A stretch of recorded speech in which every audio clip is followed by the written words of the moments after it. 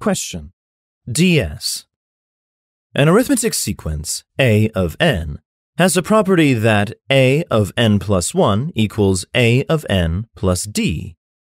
D equals the constant, where n is a positive integer. What is the value of A of 10? Condition 1. A of 6 equals 11. Condition 2. A of 5 minus A of 3 equals 4. Solution. Let's solve this DS question using the variable approach. DS questions based on arithmetic sequences. Here we have three variables, A of n plus 1, A of n, and d, and one equation, A of n plus 1 equals A of n plus d. The two conditions are likely to give us two more equations, resulting in equal number of equations and variables. So the most likely answer is C. Let's apply the three steps of variable approach. Let's follow the first step of the variable approach by modifying and rechecking the original condition and the question. We are looking for the value of the 10th term of the sequence A of n. A of 2 equals A of 1 plus d.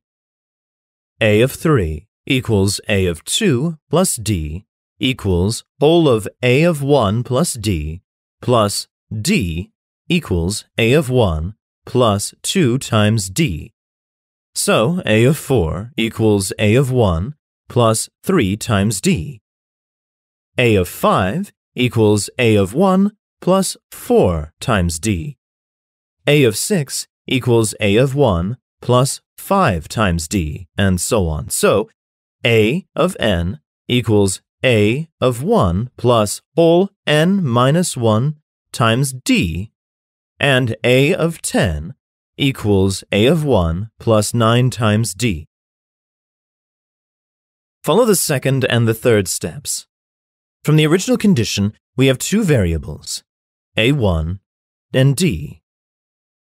To match the number of variables with the number of equations, we need two more equations. Since conditions 1 and 2 will provide one equation each, it's about 70% likely that C would be the answer. Recall three principles and choose C as the most likely answer. Let's take a look at both conditions 1 and 2 together. Since A of n equals A of 1 plus whole of n minus 1 times d, condition 1 tells us that A of 6 equals 11.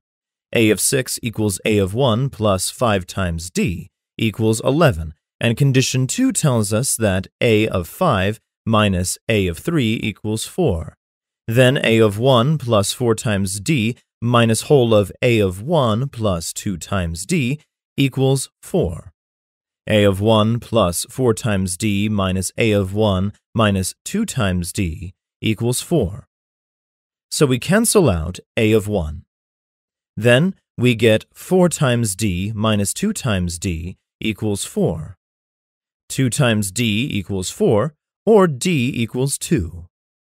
We substitute d equals 2 in A of 1 plus 5 times d equals 11. Then A of 1 plus 5 times 2 equals 11.